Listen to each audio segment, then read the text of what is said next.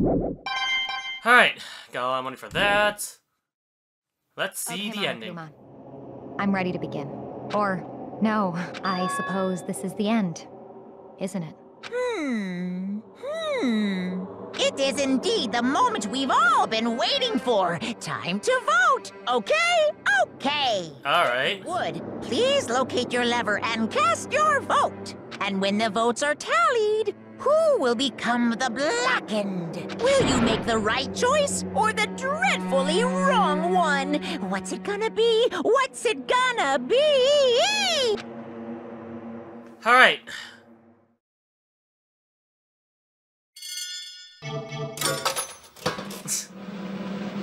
Is always, oh, I love this cutscene so much. It's so... Yes, yes, yes! They even have dead people as well as the votes. Why not? Okay, so that's guilt. So she's guilty. Whoop-de-doo. It's basically a formality at this point, but once again, you are totally correct. The Blackened this time, the true killer who devised the whole stinking scheme was... Celestia Ludenberg, or more precisely, Taiko Yasuhiro! Ah, God, I'm gonna not like that name. Hi, Lost. Well, that sucks. I guess trying to work with someone else was a mistake after all. Hifumi's impetuous was beyond all my calculations. I knew it. So, you really did approach Hifumi with this plan. But how did you get him to agree? I can't imagine he would be happily to agree to commit murder. I'm sure she relied on her specialty, lying. My specialty? Don't make me laugh. Oh wait, no, she doesn't have the accent anymore. I didn't have to lie to him to agree. So then... Then, did you use, you know... I knew you'd figure it out, Kyoko. You're absolutely right. To get Hifumi to act as my accomplice, I used her. For everyone who's still left, I'll avoid mentioning it by name, but... It was the one thing Hifumi and Taka were both super into. Does she mean... She's talking about alter ego? Say what? What? What are you talking about? Don't interrupt, we're in the middle of a very important conversation here. I'm totally out of the loop as usual. How sad! In other words... Then, you're the one that stole it. Indeed. That's right. I see. And you use it to drag Hifumi into the plan you'd come up with? Right again. Last night, after we had our meeting about how it disappeared, I paid Hifumi a little visit. Oh, what are you doing here? Actually... I was hoping I could actually talk to you, alone. It was about what was stolen. I know who did it. What? What? Are you okay with this? It was Taka. He stole it. Yeah. What? So then... And I had proof. Would you like to see? As it turns out, I found a use for the digital camera. I'd taken you-know-what to Taka's room earlier and took pictures of it there. I deleted the picture as soon as I showed it to Hifumi, of course. Damnation! Grr, so it was him! But how did he do it? She was supposed to yell if either of us get close to her. You are correct, which is why Taka forced me to steal it. Say what? What? For me... Please forgive me. He slated me. Oh. He As did? for me... He came to my room last night unannounced, and then it's hard for me to even say. He abused me. What? What? And he took pictures. He said if I did not do as he asked, he would show them to everyone. So I had no choice. Damnation! That's a crime, an absolute crime. But I mean, I know he got a little crazy, but I never imagined he would go that far. It was amazing how completely he bought it. I can't express how enjoyable that was. I'm about to say something I've never said before in my life. I'm going to kill him. I'm going to fucking kill him! Oh shit, Hifumi. Holy shit. It's unfortunate. Wait, please. If you go now, you'll be playing right into his hands. Huh? Actually... Taka is planning to use her to escape. And he has made you his target. What? Escape? What do you mean? Taka is going to try to kill you. What? Indeed. And also he can keep her to herself. That bastard! Bastard, bastard, bastard, bastard, bastard! Can we allow him to continue with this barbaric acts? Absolutely not! How could I? She! I swear I will save her! Okay, thanks. My voice is starting to wear out anyways. Actually, Then, would you like to join with me? It just so happens I have come up with a plan. Huh? I have devised a way to reclaim what he has stolen and escape this dreadful school. And with that, it is complete. Huh? What are you talking about? Oh, nothing.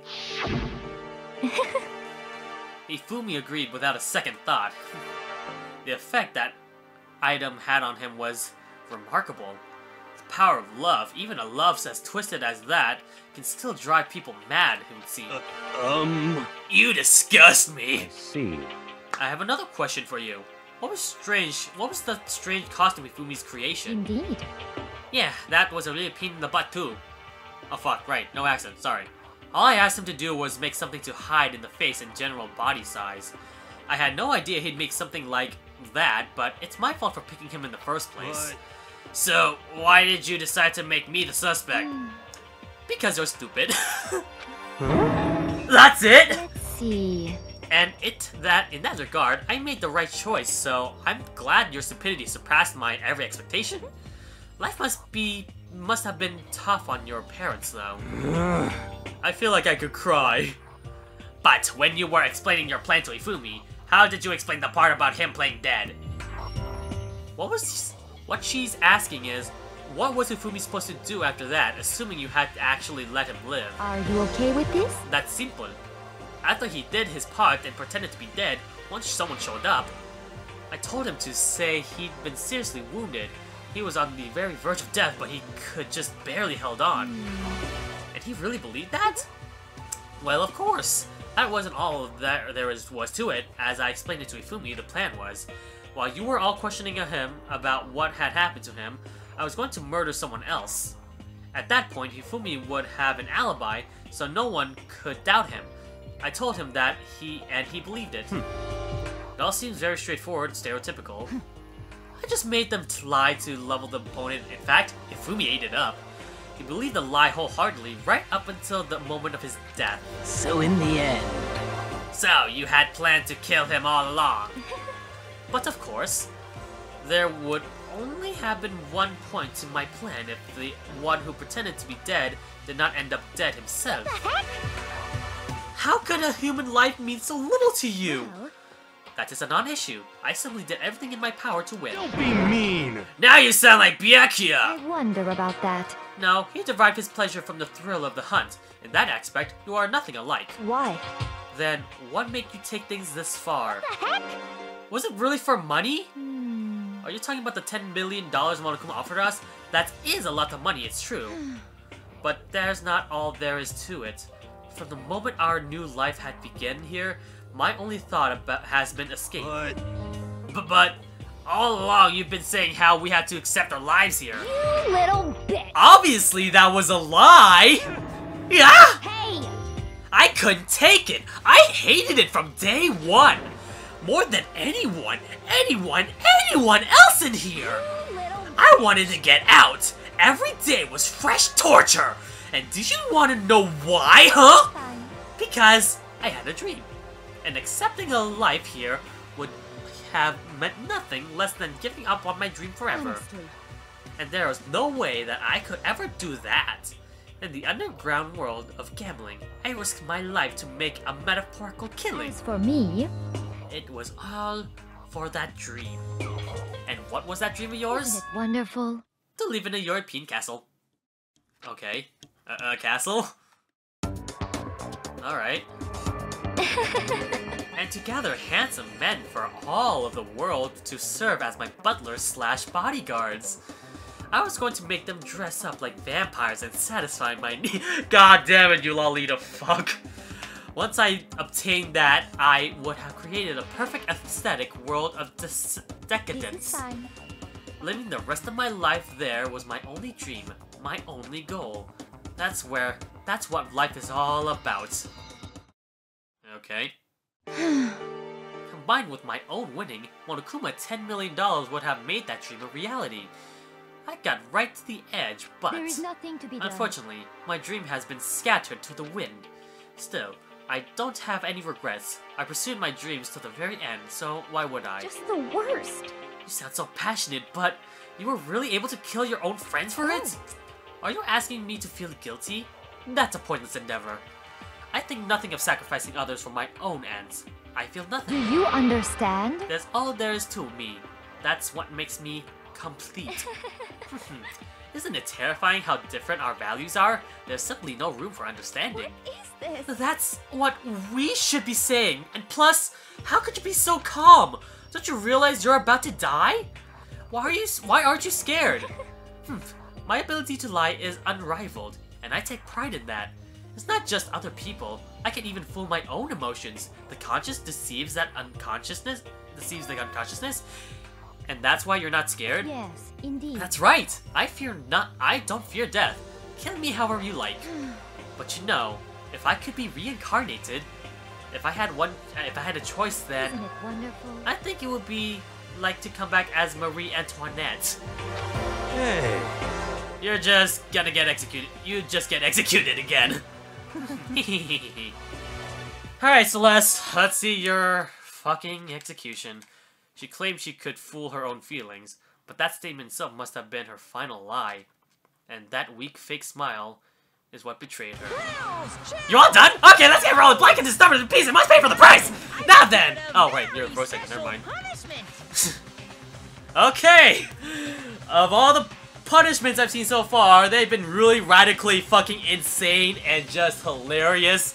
So if there's anything about this case that can at least redeem it, it's the execution. So let's see that. Give it everything we've got. It's punishment time. I guess Okay. Kyoko hold on to this. What? This is... Will it really give you the hope you're looking for? I can't say I ever saw it that way. Which is why... Actually, it's not important. Well then... Take care, everyone. Perhaps we'll meet again. In another life. Alright. Okay, I'm excited. What the fuck is this? Game over. Celeste has been found guilty. Time for the punishment! I like how she's dragging her by the hair as well. Okay. God, that creepy smile. Hey, at least she gets to die in her own castle that she wants to live in, right? Except she's probably gonna get executed. Somehow. Whoa. Alright. The burning of the Versailles Witch. Oh! Shit! Oh, well, so much for that outskirt shot. Oh well. God, this is like all of a sudden the fucking... What's it called again? The Witch's Trial, Salem Witch. Yeah! Oh god. God, this is gonna be slow and painful too. Poor Celeste. Boy, no, don't say poor Celeste. She's a murderer.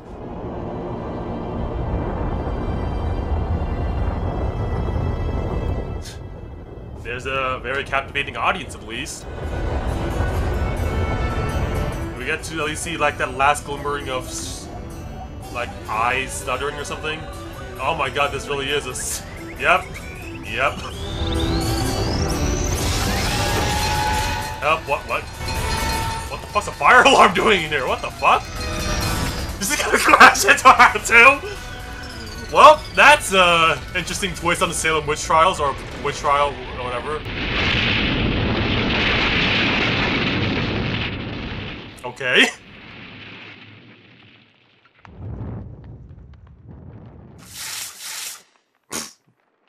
Alright. That's one way to put out a fire, I guess. Use the fucking truck rather than water. Okay, that was pretty fucking hilarious, at least, I gotta say.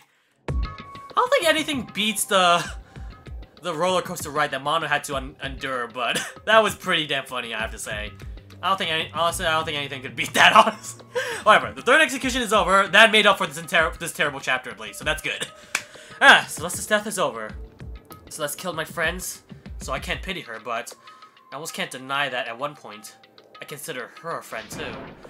And for him to just come along and... Isn't it just awful? Someone could have cut free from their regrets from the outside world, and some more people had to die. Extreme! You guys are still young! You need to place more values than your lives. Jeez. And here I thought you guys are gonna pass the torch of hope to the next generation. Let me out of here! What do I care about hope? I'll just throw it down the trash if you let me out of here. Too bad. Here are all the embodiments of hope, whether you like it or not. And it's my destiny to knock you down one by one. It's sad, yes it is, but the realities just can't be avoided. Don't talk like you're not responsible. How long are you gonna keep us going through this? What do you want from us? God, I'm so sick of people asking me that. Give it a rest already. So anyways, Kyoko, did I see you get some kind of key-type object from Celeste? Hey! So, what's the deal with that? What? Huh? What's the matter? So then, I'll answer your questions if you answer mine. you... What did you do? What did you do to me? Who? What? Hey, Answer me. What did you do to my body? Ooh. What? Oh man, oh jeez, oh man, oh jeez. What do you mean? What do I? Oh no, I have no idea. I don't know anything about it. What was that just now? The mastermind did something to Kyoko's body? What does that mean? Hello. Okay, things are getting kind of awkward. I think it's about time I got out of here. Well? Meanwhile, you guys can go enjoy your school life. If you get lovely, give me a shout. Not that I'll do anything about it, of course. See ya later. Boo, see ya. Okay. Monokuma disappeared, leaving us all depressed and in despair. 1, 2, 3, 4, 5, 6, 7 was left. There was one small hope. Hey, Kyoko. Monokuma already mentioned it, but... what's the key that Celeste gave you? so... Most likely, it's the key to one of our dressing room lockers. Huh? Huh? Then that means... Celeste probably hid it in there. Hey! I suppose sometimes it's easiest to miss what's right beneath your nose. Well then, we better go check. Indeed. Good idea. End of chapter, or is this in a... okay.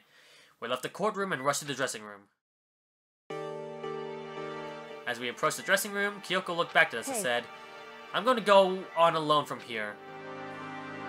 Everyone else head to the dining hall. I'll check with you later. What? Why exactly are you going alone? So...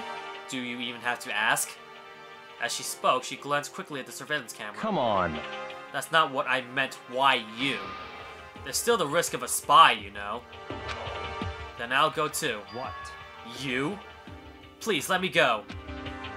Standing here arguing is just going to draw more attention to us.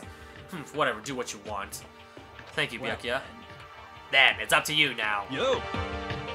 I'm going to the... okay. Huh? So, Makoto and Kyoko are gonna go together. Why is that, Aoi? What do you think? Does that mean what I think it means? Okay. Good luck, Makoto. Girls like her are totally pushovers when it comes to a little backbone. I saw you blushing a little bit. Don't ask me you want the D as well. I tried to forget what Hina said. Everyone headed to the dining hall, leaving me and Kyoko there alone. shall we go? Well, shall we? Yeah. So then, We need to get to that locker. Kyoko looked at the key castle and give it to the locker that unlocked. And as the locker swung open, we saw... you're really home. It's been a while, hasn't it? It's safe, thank goodness. I never heard Kyoko sound so relieved. It was like she was speaking from the bottom of her heart. I did just what Celeste asked. I didn't say a word. I stayed quiet the entire time. Oh, and I think I might be able to open the last set of files soon. Maybe as early as tomorrow. I'm doing my best, so please wait just a little longer. So, now we can officially say the case is closed. As far as this incident is concerned, sure, but... can we take a second? Since we had this opportunity, I want to be honest with me. I want you to be honest with me. Kyoko, please tell me. What are you trying to do all on your own here at the school? Is that why you wanted me to come with me here? However. Regardless, that's not something you need to know right now. I don't need to know? That just makes things even more worried. What? Worried? Like, what happened during the investigation this time? You disappeared and you didn't even see... we didn't even see you again. Without warning, without explanation? when you do that, Indeed. it is only natural that you think I'm the mastermind spy, right? And you too. No! I believe in you. What? You believe in me? Isn't it obvious? People believe in their friends, right? That's why I wanted you to tell me. And I want you to believe in me too. Because we're friends. Makoto, don't get this any ideas about murdering her and getting away with it scot-free, right? I understand. It's true. Then maybe I can believe in you. Just a little bit more. Then, That's fine. fine, I'll tell you. I'll tell you why I've been disappearing and where I've been going. You see, what I heard from Kyoko then was, whatever it is, it's... Fuck it, we're continuing. Never mind. We're not taking a break. I think that's fine for now. Well, frankly, it's kind of hard. It kind of blew my mind. Right after I told Kyoko I believe in her, she told me a story that was, well, almost unbelievable. And are we gonna be in it, or is this saved for the next chapter? I decided I had to confirm what she told me with my own eyes, so I waited for nighttime to come. And when it did, I went into action.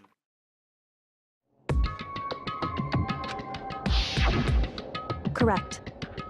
The boys' bathroom on the second floor doesn't have a surveillance camera or a monitor in it. And in the storage closet there, way in the back, she said it was way in the back of the boys' bathroom storage closet, but could Kyoko really be right about this?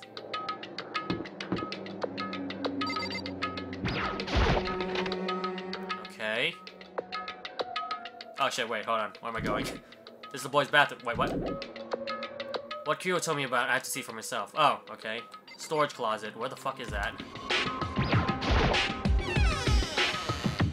It's just a normal storage closet as far as I can tell. The secret Kyoko told me about, could it really be hidden here? I guess the chapter's not done after all. She said it was way back in the storage closet. But I mean, seriously? Without thinking, I placed my hand on the back of the storage closet, and suddenly, as if I were being yanked in, Gachonk! At the same time as I heard the sound, I fell through the wall. I had no idea what was going on. This looks interesting. I had fallen through the back of the storage closet. Huh? It turned out the back wall was like a revolving door. I made my way through the other side, just like Kyoko has said. It seems like a very obvious hindsight, isn't it? A blind side. Correct. In the boys' bathroom, the second floor, there's a storage room. Yes, thanks for the flashback that we just flashbacked over to. Okay, secret room. What the fuck is this all about? So this is the secret room. But what's in here? Alright. It's just a normal desk with normal drawers.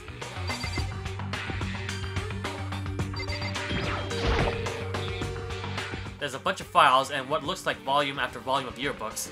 They're all covered in dust. Looking at everything, one file at the edge of the bookshelf caught my eye. Hope's Peak Academy Student Registry? This is the only thing in here that's not covered in dust. Has someone been looking through it recently? I slipped my file into my hand, but before I had a chance to take a deep look in it, a slip of paper fell on my file and I turned my attention to it. What's this? You must not leave? That's kind of weird. I understand if it's like, I can't leave, but you must not leave? What is this? My head feels funny. This strange sensation. Those words, you must not leave. I've seen them somewhere before, but I can't quite remember. What do I know? What don't I know?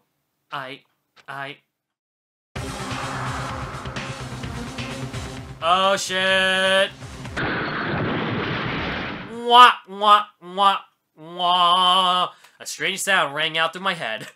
It felt like it was shaking my brain back and forth, and then darkness. I don't understand what's happening. I don't know what started it. It's all over. And with that, I opened my eyes. I didn't know how long it had been. Ow. Apparently something hit me, and I lost consciousness. That's all I understood. The dull, throbbing pain in my head proved that much, at least. On the other hand, everything's gone. An empty bookshelf. Huh? Empty? Gone. It's all gone! The yearbooks, the student registry, and note that had been falling onto the floor. It's all gone. What does this mean? My brain refused to do any more work. This intense pain in my head began to spread across the entire body. For now, I should go back to my room. Get some rest. Definitely. It's like, what, midnight or something? My body was heavy in pain, my mind heavy with thought. I dragged myself back towards my room. Somehow, I made it back to the first floor of the school. The farther I walk, the more I feel things are getting blurry. Can't see in front of me. I couldn't stop myself from collapsing right there. And after that... Huh?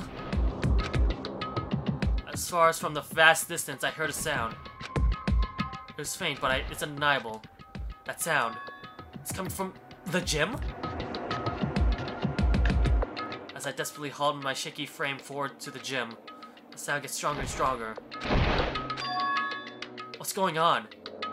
It can't be nothing. Here? In the gym? I'm a little bit afraid to go through. God damn, maybe I should have taken a break, actually. Fuck it, we'll take a break now, and we'll be right back, and I am officially late in class. Thanks, Danganronpa. We'll see you soon in the next episode. Whatever, it's just only one day. I'll be fine, I think.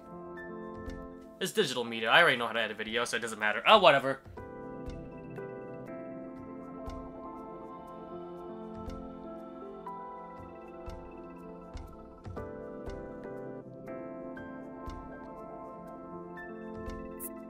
Fuck, wrong button. Okay.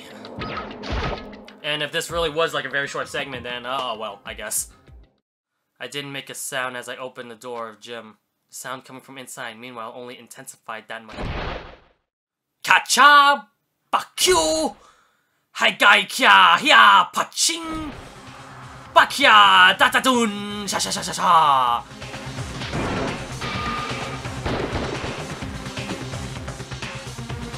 The fuck? For me, there raged a battle beyond anything humanly possible. No, one side's not human, that's for sure, but regardless, I couldn't stop staring. I forgot to move or even breathe. Why, you? What do you think you're doing? I asked you a question. What's the meaning of this? How dare you defy me? This wasn't part of the deal! The deal? I've made a decision. I will no longer retreat, no longer compromise, no longer regret. I've made my decision. I'm going to resist you. Okay, but you do realize what will happen if you go through with this, right? You haven't forgotten, have you? What I'm holding hostage? What am I looking at? What am I hearing? A hostage? Then, could it be? The mastermind spy is... Well, we found out it's only 1 minute. Yeah, this could have been part of the other segment as well. Oh well, the end. Next generation legend, blah blah blah. And there were 7 left. Holy shit, it looks like we're close to the end, but... God, how long until we got? You received the Super Robot Justice present! Yay! Alright, yeah, let's save the game. And, I guess this is the end for the recording session right now. So, thank you guys so much for watching, and we'll see you in the future of my Let's Plays. This is Basinger signing out.